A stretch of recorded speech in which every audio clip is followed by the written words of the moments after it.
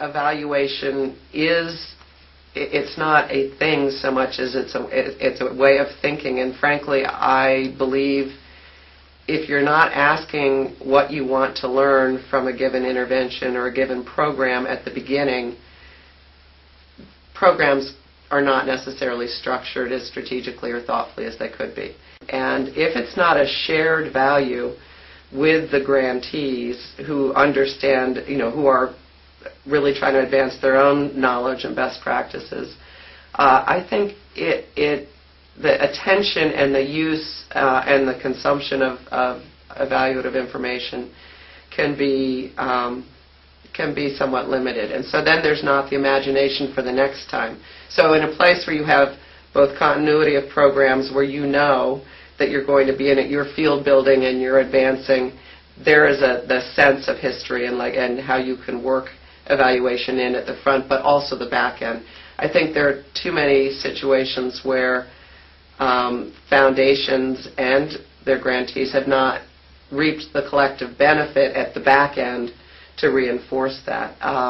But certainly, if you don't do it, I think there's enormous wasted resources. You don't ever systematically build an evidence base, and you can't pull apart, which I think is quite important. Good evaluation, you can pull apart the component elements, and the data will surprise in many instances. And then you can ask the next generation questions about, okay, so why did that work? And think about the next intervention to advance that knowledge. So I think it's, and particularly in these times which are so resource constrained, if we're not, I think it's a tremendous, it is the time that we should be focusing on these issues and getting smarter about what it means to evaluate, grow, potentially even replicate programs. But I worry that in the press for resources, we're actually limiting our targeting of thoughtful evaluative inquiry.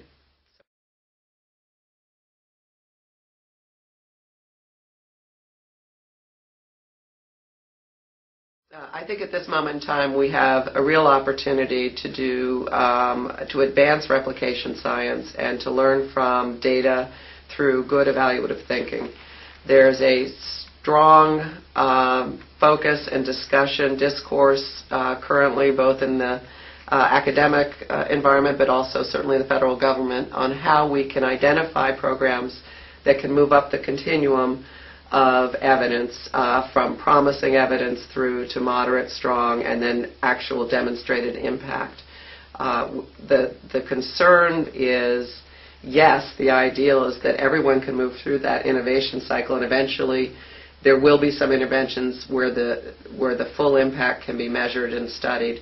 But there's a whole continuum of organizations that are doing good work, have good data systems, are doing some innovation around their own evaluative thinking that may get missed in this, and there may be a drive to sort of one size fits all, and we want to really look creatively at how we can not only contribute to the full gold standard evaluative designs, but also looking creatively at how you identify the measures of organizations that are successfully delivering their programs targeting to key populations, and how we can work with them to make their programs more effective, and how we can inform refinements to strategy based on implementation knowledge and actual program experience.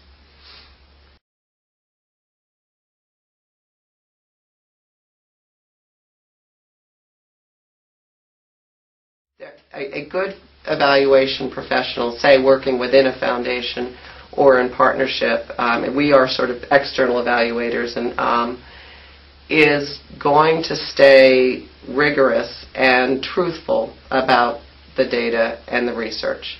You can never compromise that, and we make sure that we have done the hard work and the right intervention to provide some real valuable results with integrity.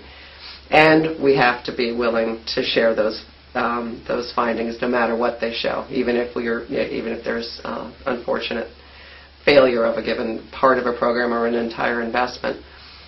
But how you make those data live and how you make it accessible to people who can then work with it is a really important challenge. And if people think evaluation is like my report card, as opposed to both from the evaluator side and from the program, that you approach it as the only way we're going to succeed. You always have your eye on the prize in terms of what you're trying to achieve and what you need to learn to do it better. And always thinking, what are the next generation questions that are going to help us refine this or get even smarter about a particular intervention.